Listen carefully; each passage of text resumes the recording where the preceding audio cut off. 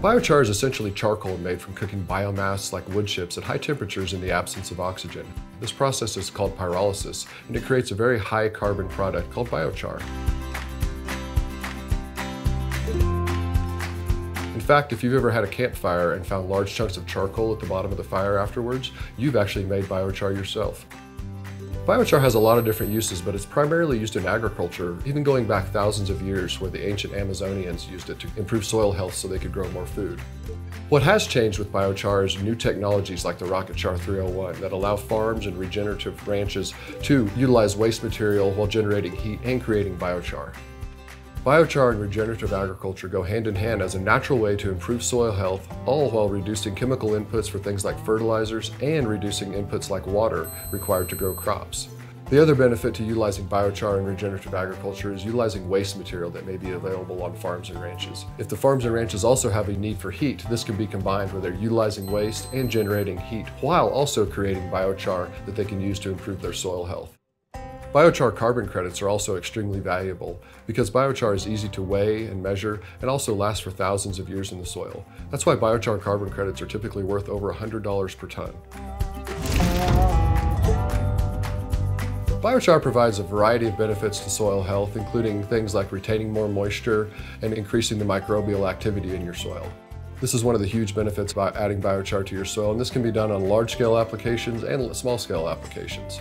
One of the most popular ways that we see biochar added to soil is by blending it with manure and then spreading it. We're also seeing a lot of biochar being incorporated into composting operations, which ultimately the compost is applied to the soil. Biochar in seed mixes including cover crop, like this cover crop seed from our friends over at Millborn Seed in South Dakota. By blending biochar in seed mixes, you can actually maximize the benefits of the biochar by putting the biochar right next to the seed. In the future, we think that adding biology and nutrients to the biochar before blending with the seed will enhance benefits. We actually have a large-scale cover crop project coming up with Millborn Seeds where we're going to be applying biochar on 3,000 acres of cover crops per year over the next 5 years, where we will be monitoring the soil health benefits over that time. Blending biochar with manure can help reduce nitrogen and phosphorus runoff. By adding biochar to your pens, it can be incorporated with hoof action, or you can add biochar to your manure lagoons for larger scale applications.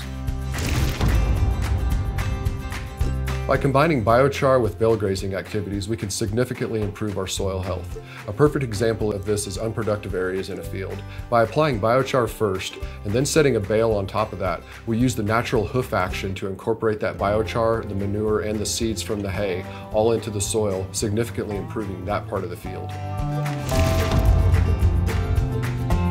Feeding small amounts of biochar can provide a wide range of benefits to livestock, including reducing toxins buildup in the digestive system, increasing milk output, reducing the need for antibiotics, and even reducing methane output.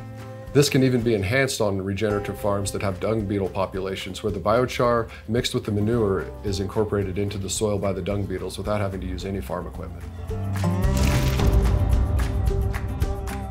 My story with biochar and regenerative agriculture goes back 6 years. When I lived in Chadron, Nebraska, smack dab in the middle of farm country, and I was watching all the old style farming methods being used, and I was watching these piles of wood waste being burned in the National Forest, and I felt like there had to be a better way. I hooked up with the Nebraska Forest Service back in 2016, and we started researching biochar and learning how we can utilize biochar on farms. In 2017, the Great Plains Biochar Initiative was formed with a focus on educating people on the benefits of biochar, which falls right in line with regenerative agriculture in Kansas and Nebraska.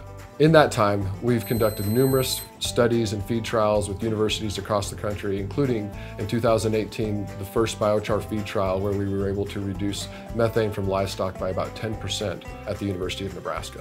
Since then, our focus has shifted from making biochar to making the equipment that produces biochar, and that's where the Biochar 301 was created. We're currently going through a U.S. Department of Energy program at Colorado State University to help commercialize the Biochar 301 technology. This is where we will be working with regenerative farms across the country to turn their waste material into heat, biochar, and carbon credits, which will be sold through our biochar co-op, which we're creating.